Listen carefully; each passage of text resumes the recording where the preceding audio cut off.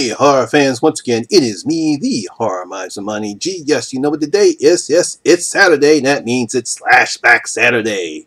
And for this Slashback Saturday, the Horror Man Joe said that we have to do a slasher that takes place maybe in an amusement park or carnival, something that has something to do with that aspect.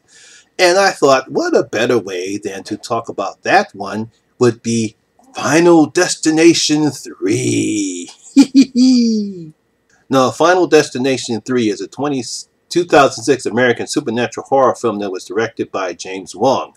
It is a standalone to the Final Destination 2 and is the third installment of the Final Destination film series. It stars Mary Valliston Winstead, Ryan Merriman, and it takes place years after the first film. Now, Winstead plays Wendy Christensen, a high school graduate who has just had a premonition that a roller coaster she and her classmates are riding on will derail. Oh no! Although she saves some of them, death becomes hunting the survivors.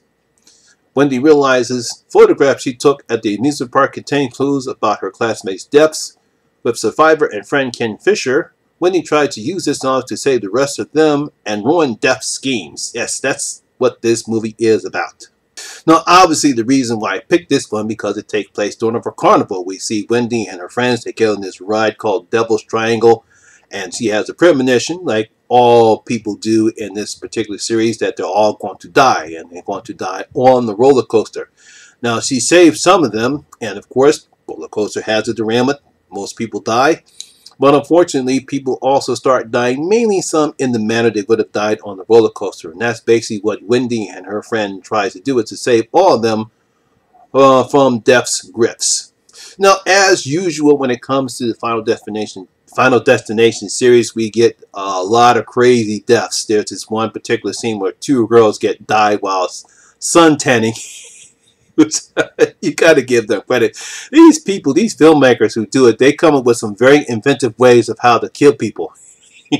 Yeah, that's one of the things I truly love about this series. But like this one, in this one right here, which sort of continuations, it actually continues off from the first movie where one of the survivors talks to Wendy's character about the plane crash that happened in the first film, and how after that plane crash, some survivors, mostly all the people who survived the plane crash, died. Of course, horror veteran Tony Todd once again appears this one. He's the voice of the Devil's Triangle, and he also plays a paramedic too, well, which of course we all love. But you guys just love this film. Some great practical effects in this particular film. Some inventing ways of how people die. I mean, you just got to see it. So there you have it. That's my review of Final Destination 3. Have you guys seen it? What do you think about it? Do you simply just love this particular series? Where would you rank it on the other part of the other ones in this series? Leave your comments in the comment section below and tell me what you thought about Final Destination 3. Now, obviously, next Saturday is Halloween, and for the next Slashback Challenge, Joe the Horror Man said we have to pick a slasher that includes mask. Not that the fact that the killer has to wear a mask, but that anyone in the film has to wear a mask. So that's going to be an interesting one. I have a few things that I have in store, but that's going to be for next Saturday's Slashback Challenge. So once again, that's my video for today, guys. Hope you did enjoy it, and if you did, please give it a thumb up, likes, and share.